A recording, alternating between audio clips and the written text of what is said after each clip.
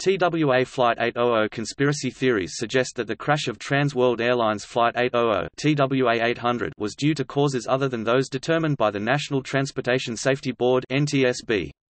The NTSB found that the probable cause of the crash of TWA Flight 800 was an explosion of flammable fuel, air vapors in a fuel tank, most likely from a short circuit.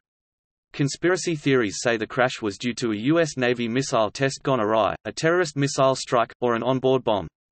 On June 19, 2013, a documentary alleging that the investigation into the crash was a cover-up made news headlines with statements from 6 members of the original investigation team, now retired, who also filed a petition to reopen the probe.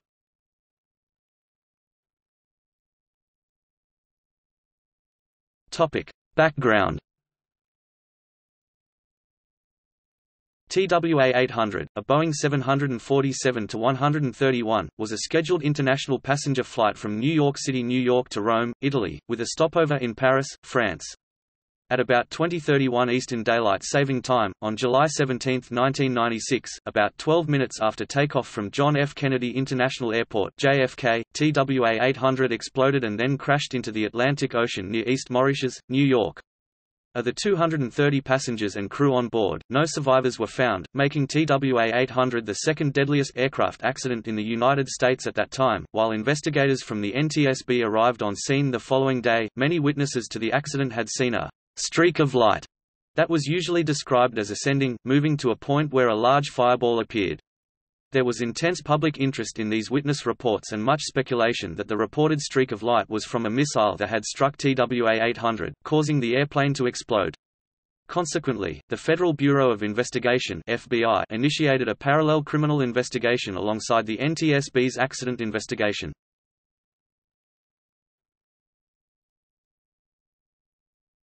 Topic: Search and recovery. Pieces of the airplane wreckage were discovered floating on and beneath the surface of the Atlantic Ocean about 8 miles south of East Mauritius, New York. The main wreckage was found scattered on the ocean floor in an area about 4 miles long by 3.5 miles wide. In one of the largest diver-assisted salvage operations ever conducted, over 95% of the airplane wreckage was eventually recovered. Recovered wreckage was transported by boat to shore and then by truck to leased hangar space at the former Grumman Aircraft Facility in Caverton, New York, for storage, examination, and reconstruction.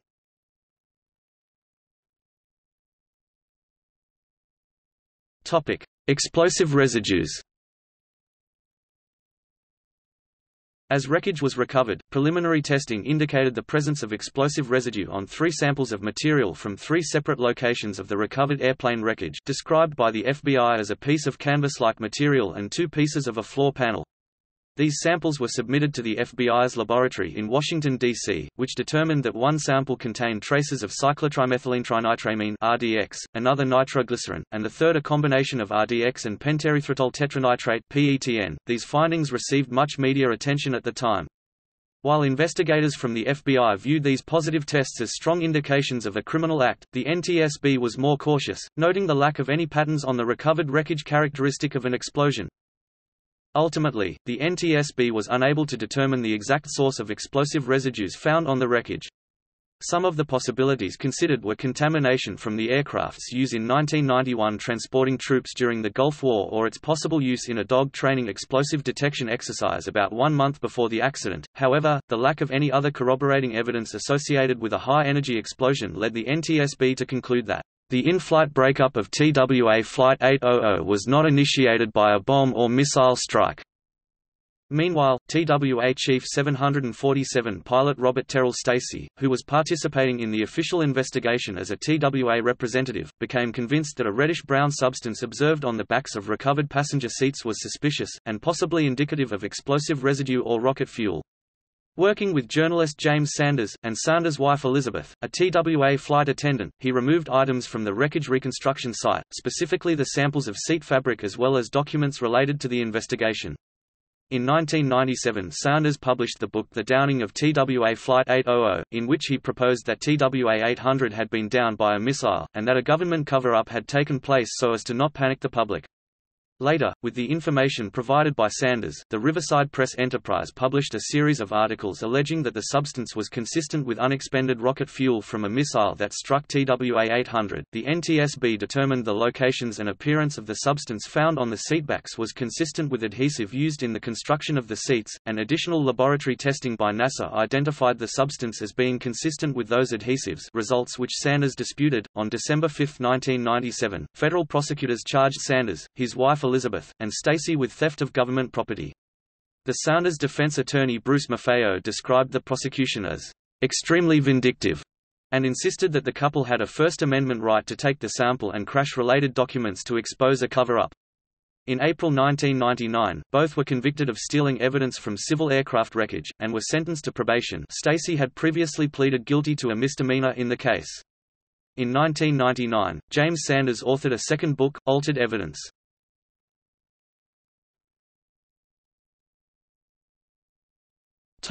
Radar data.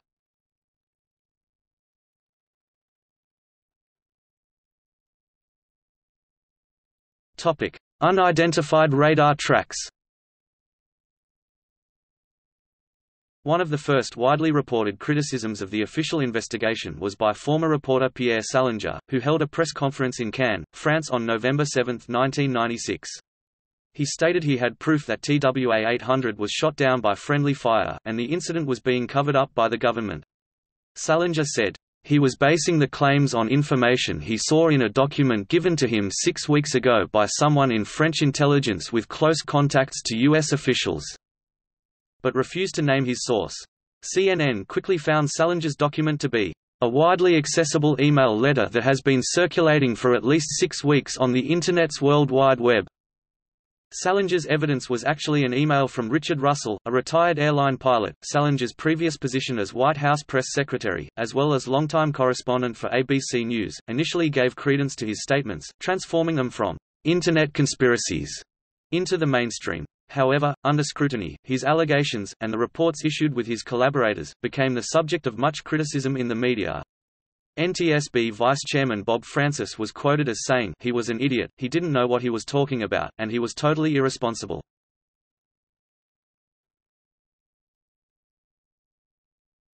TWA-800 flight path after explosion.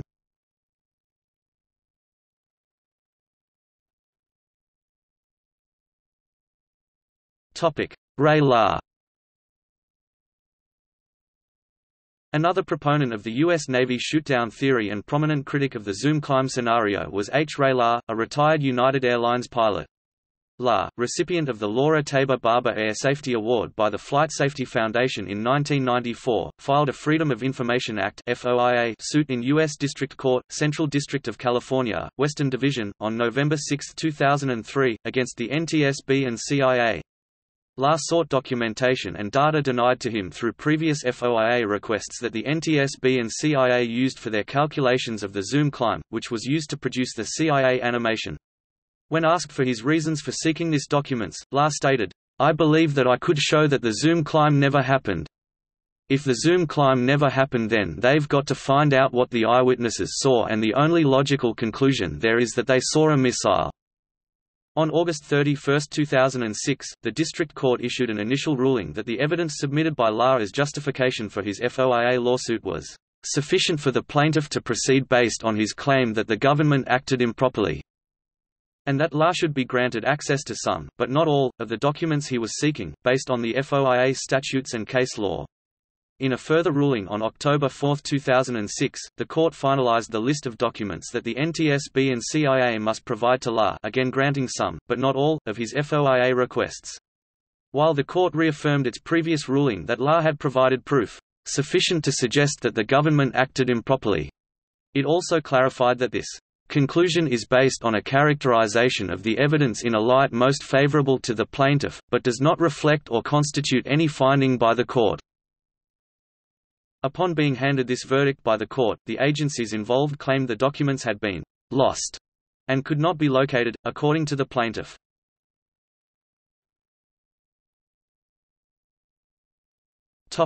Bolide strike.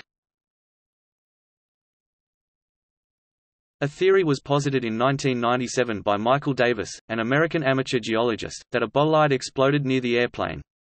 A bolide is a large meteoroid, explosively torn apart as it hits the atmosphere. Davis proposed that the mysterious streak observed just before the explosion was the meteoroid's entry path, moments before it blew apart. At least one of the resulting pieces of the exploding meteoroid could have penetrated the fuselage and ripped through the almost empty central wing tank, destroying the wing's structural integrity before exiting the other side. The damage to the CWT seems to start at the center and work its way forward along a discernible path. A fuel explosion would radiate damage in all directions. The vapor in the fuel tank could have ignited due to the searing heat produced by the bolide's high velocity. Other data appear to fit the hypothesis. The sequence of multiple sonic booms heard by witnesses onshore could be explained by the explosion and subsequent scattering of the heavier bolide remnants. The estimated 200 holes in the fuselage cited in FBI report could be indicative of metal cut by objects traveling at extremely high speed, although raising an interesting possibility. Other scientists dismissed this theory due to the extremely low probability of a bolides intersecting the aircraft's flight path at precisely the required moment.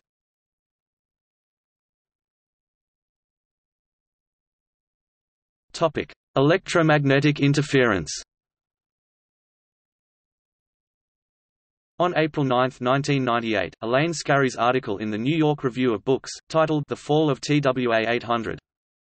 The possibility of electromagnetic interference was published. Scarry, a professor of English and American literature and language at Harvard, proposed that electromagnetic interference, also referred to as high-intensity radiated fields, HIRF, could have been the cause of the TWA 800 crash, specifically energy emitted from a U.S. military craft.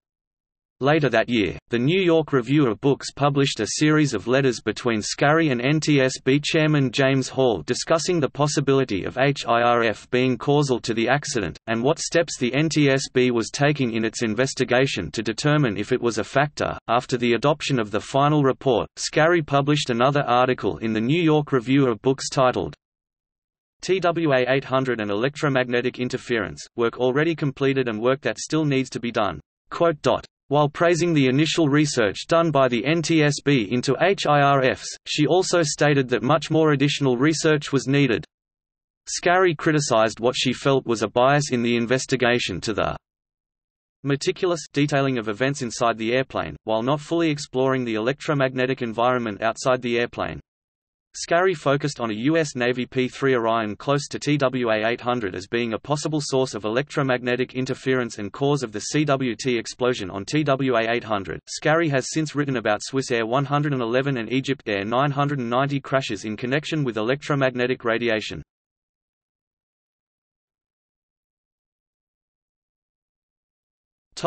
Dissenting views from the investigation.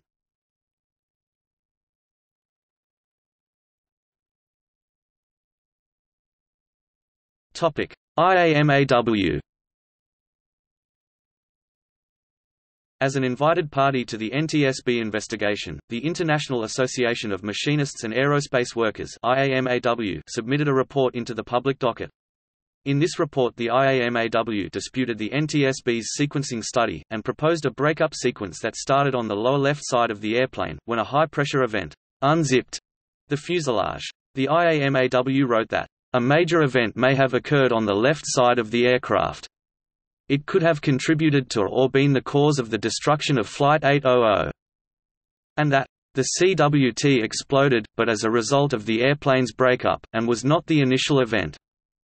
The IAMAW criticized the accuracy of the tag database used to document the recovered wreckage and the reliability of the witness statements. The IAMAW strongly criticized the FBI's conduct during the investigation, including the undocumented removal by FBI agents of wreckage from the hangar where it was stored. However, they also commended the NTSB staff, management and board members for their cooperation during the investigation, and stated that, "The fact the media has put and other groups continue to bring pressure on the board, we find it very comforting that the focus was not changed due to these forces." They concluded that the causes and circumstances that contributed directly to the accident are unknown.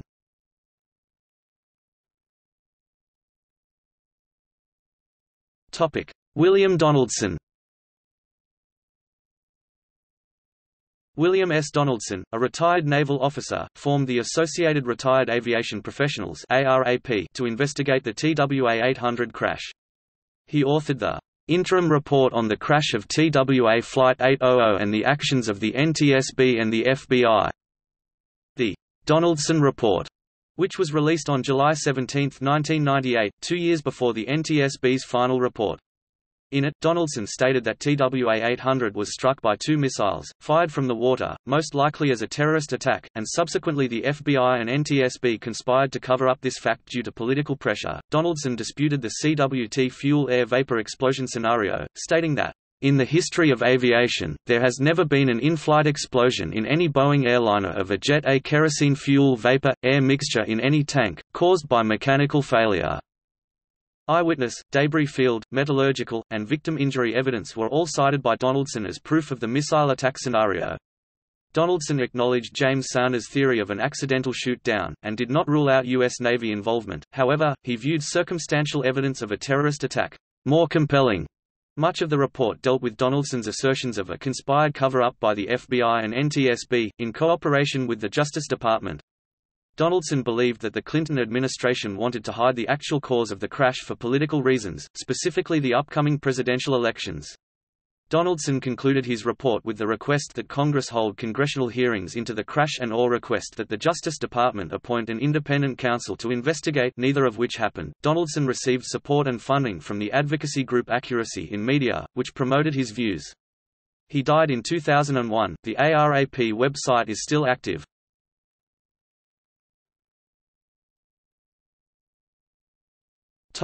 See also: